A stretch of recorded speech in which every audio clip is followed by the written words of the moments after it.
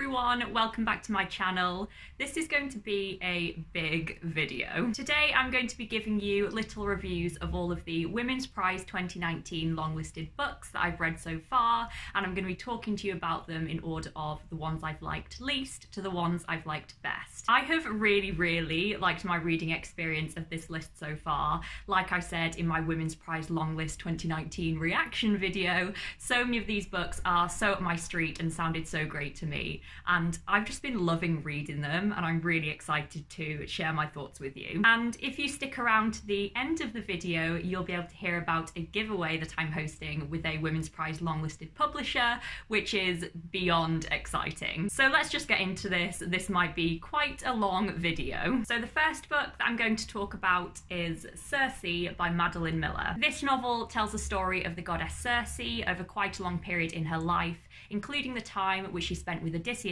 as you can see in the Odyssey. So don't get me wrong, I thought this was a good book. There's a lot of admirable, lovely, well thought through things going on in here. It just wasn't really my cup of tea. This whole trend of feminist Greek retellings is awesome. I completely get why everyone's doing it and why everyone is loving it at the moment.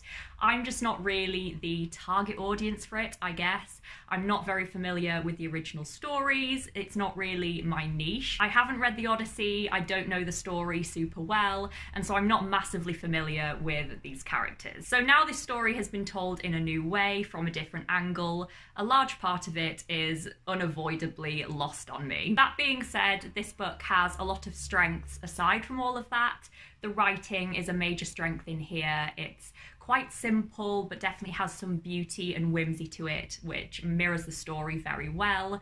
There's a lot of really lovely, colourful, rich imagery in here, which adds to this overall sense of something being really grand and magical. It's also really cool how Madeline Miller manages to mix so many different stories into this one novel. So the book kind of reads as a collection of short stories in a way, with every chapter focusing on something really distinct, but adding to the overall story. And I really like that structure. The characters in here are also pretty good. I liked reading about Circe and her son in the second half of the novel in particular.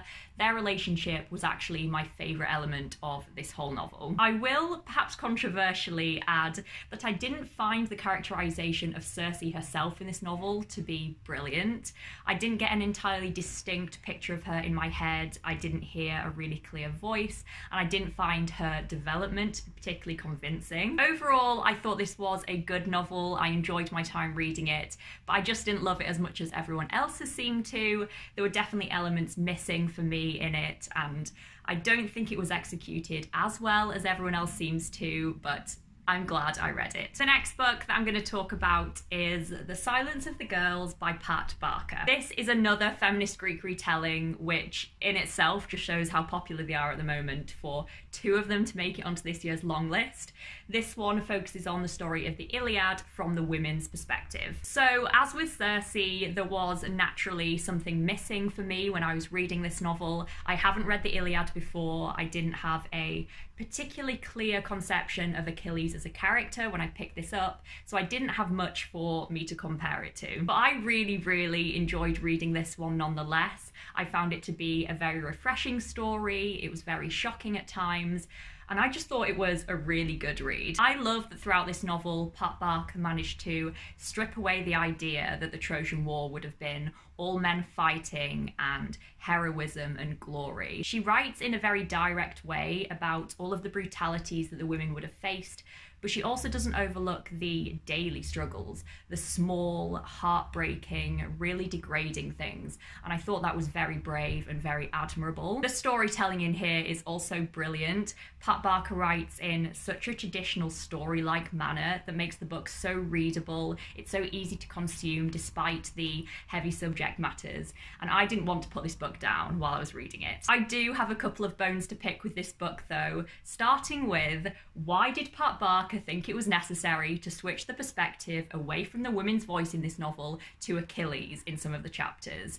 That really frustrated me. Switching the focus of some of the chapters in this book to Achilles' voice was not only self-defeating, because the brilliance of this book is the power it gives to the women's voices, but it was also so useless. The male perspective brought nothing to this book for me. It offered no new insight. It would have been so much better if Pat Barker's editor had just slashed those chapters out. It would have been so much more powerful. The writing in here isn't technically the best either. It's definitely readable, as I said before, but there wasn't much finesse to it, and I was very surprised by that because I've read the Regeneration trilogy by Pat Barker before, and in that trilogy her writing is so clear and clever, but in here there were moments that were a little bit clumsy, and there were definitely passages that were way overwritten. Overall, I thought this was a really, really good book. I loved my reading experience of it, despite there being a couple of areas that fell a little bit flat for me and baffled me somewhat. The next book that I'm going to talk about is My Sister the Serial Killer by Oyinkan Braithwaite. This novel is set in Nigeria and it follows our protagonist Kareed, whose sister Ayoola seems to be making a habit out of killing her boyfriends. Ayoola then starts dating Kareed's colleague, who Kareed has loved for a very long time, and Kareed realises that she needs to stop her sister's killing streak. I absolutely devoured this book. I loved it so much. I absolutely tore through it. It was such a page-turning, entertaining reading experience for me. The style of this book isn't a style that I tend to read much in novels, and I think that in part is why I enjoyed it so much. It read just like a thriller to me. The plot is very dark and intriguing and satirical. The writing is really clear and sharp and witty, and the structuring of the novel makes it all the more addictive. The chapters are really short and really quick to get through. It is true that there were elements in this novel that could have been executed a little better. The characters weren't particularly good, if I'm honest. I enjoyed reading about them at the time, but I don't think they'll be sticking with me for a very long time. There were some interesting themes touched on in this novel, such as family relationships and gender dynamics, but they weren't explored on any kind of deep level. They didn't offer any kind of new insight for me. But nonetheless, I loved this. I think it's such a good time, such a fab novel, and I'm really glad that the Women's Prize made me pick it up. Also, isn't this cover just the coolest thing you've ever seen? Next, I'm going to talk about An American Marriage by Tayari Jones. This novel tells the story of newlyweds Celestial and Roy, who live in Southern America and are settling into their new lives together when Roy is wrongly convicted of raping a woman and the two newlyweds are ripped apart. I really liked this novel, as I hoped I would. You will all probably know by now that character is my favourite aspect of a novel, and this book is all about its central characters. You actually get to read about the time in which this novel is set from 3 different perspectives in the novel: the perspective of Celestial, the perspective of Roy, and the perspective of one of their best friends. You get to witness how all of these characters change individually and how all of their relationships with one another change as all of the circumstances around them change. And all of these characters have made mistakes, all of them have been wronged, and you don't know who to sympathise with and who to not sympathise with. This novel also explores broad themes of love and loyalty and race and justice, and it also looks at masculinity and femininity and gender roles and pressures. This novel was strangely exhausting to read, I found. You have real highs and lows with the characters, and you feel as though you're really experiencing what they're experiencing in terms of their difficulties and struggles. And that is something that Tayari Jones executed really brilliantly, I thought. I did like the beginning half of this novel a little more than the second half of the novel, I will say. I found the characters' voices to be much more distinct and engaging in the first half. I think this was largely because a significant part of the first half of the novel is told through letters, and I absolutely loved those letters. I found the voices of the characters so distinct through those letters, and I fell head over heels in love with some of those passages. So ideally, I would have liked a little bit more from the characters' voices throughout this novel, but overall, I was really impressed by it. I love how complex and perceptive it is and how much depth there is to it without it being a really difficult read. So yes, loved this. Next, I'm going to talk about Ordinary People by Diana Evans. This novel is set in South London in 2008, and it focuses on 2 different couples. So firstly, we have Melissa, who is struggling with her identity after having a baby and is feeling uncomfortable in her home, and we look at her partner, Michael, as well, who is struggling with the growing distance between them. We also get to look at the lives of Stephanie and Damien, who are struggling with the death of Damien's father and various other marital problems that they're facing. This is another character-focused story that, like An American Marriage and another novel that I will be mentioning soon, just looks at ordinary people living their ordinary lives. Apparently, stories about standard everyday people is a trend at the moment, and I couldn't be happier about it. Looking at these four characters throughout this novel was so fascinating to me. They are all so interesting in their own ways.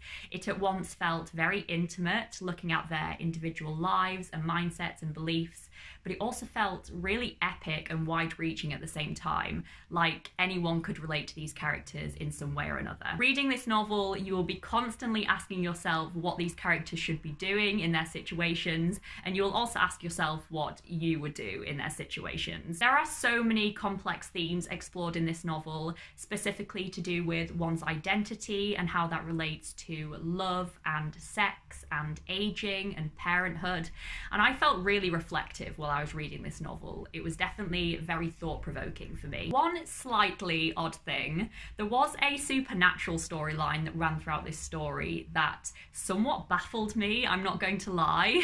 It was just a small thread that ran through the story, but I'm not sure if I missed something. Maybe there was some kind of obvious metaphor that I wasn't getting, or an illness of a character or something. Whatever it was lost on me. But aside from that, I thought this novel was brilliant. I thought it was really, really good. It's just a really solid character-focused literary fiction. The characters are brilliant, it's very relatable and emotive, it's insightful, the prose is good, the storyline is really immersive. It ticks a lot of boxes. Getting on to my favourites now, the next one that I'm going to talk about is Praise Song for the Butterflies by Bernice L. McFadden. This novel tells the story of a little girl called Abio who lives in West Africa, and she lives a very privileged and comfortable life when she is young. But when bad luck befalls her family, Abio is sent to live in a religious shrine as a sacrifice in the hope that this will atone for some of the sins of her ancestors. Throughout the course of this novel, we follow Abio as she is enslaved in this shrine for 15 years before she gets out and has to try and live her life. I absolutely loved this novel. It was firstly very eye-opening to me. The practice of ritual servitude in Africa isn't something I knew basically anything about before going into this novel, so that was really interesting to me. But I also just generally love reading about countries and cultures that are different to my own, especially Africa. I tend to love reading novels about contemporary Africa or recent African history. I read this novel very quickly and I was so invested in it all the way through, both in terms of being engaged in the storyline and wanting to know what was going to happen, but also in caring about the characters. I really sympathised with Abio throughout the course of this novel. I loved that we got to see her over such a broad time frame, from when she was a young girl up until the point when she was a full-grown woman, and we got to see how her character really developed. But there was also a lot of really interesting side characters in the novel. We got to learn about Abio's parents and her aunt and some other girls who lived at the shrine and a woman who opened a rehabilitation centre. The prose in here is also gorgeous. This novel actually has one of the most punchy and engaging first paragraphs I have read about in a very long time. Let me read it to you. On the morning of the day she killed him, the sun sat high and white in a sky washed clean of clouds by an early morning downpour. A faint rainbow hovered just beyond the abandoned PS 186. The damp air hummed with hip-hop music, car horns, and courting dragonflies. Wide hips swaying beneath the sweeping, multicoloured skirt, flip-flops smacking musically against the wet pavement, Abio marched down 145th Street with her head held high. The prose generally in this novel reminded me of reading a Carlette Yossini book, and I don't really know why. I can't really put my finger on why, and I'm not sure if other people would agree with me on that, but that's what I was reminded of when I was reading this novel, and that is a huge compliment. My only criticism of this novel is that I wanted a little bit more from it, and by that I mean that I found the pacing of the novel to be a little bit off at times. I loved the time that we got to spend with Abio as a child at the beginning of the book. I loved all of that insight and detail, and you actually spend over a third of the book in this setting. And I found that when the book progressed, we got to spend less and less time in each section, and I wanted to spend more time there. I wanted to know more about Abio's time in the shrine and all of the different people she met. I wanted to delve even deeper into the themes explored. I wanted to hear more about her recovery and her relationship with her family. Basically, there was just so much good stuff in here that I wanted just more of all of it. I think the book could have definitely benefited from being a little bit longer. But overall, I absolutely love this novel. I just fell in love with it while I was reading it. I think it's so impressive and so engrossing, and I think so many people would enjoy reading it. I'm really, really glad that the Women's Prize has drawn attention to it. And the final book that I'm going to be talking about in this video, my favourite Women's Prize read so far, is Normal People by Sally Rooney. This is a literary fiction novel that focuses on two characters, Connell and Marianne. Connell and Marianne have grown up in the same rural town in Ireland, but their backgrounds couldn't really be more different. Simply put, this novel follows the relationship between Connell and Marianne from when they are teenagers over the next few years until they are young adults. So it isn't really a surprise that this is my favourite book from the Women's Prize list.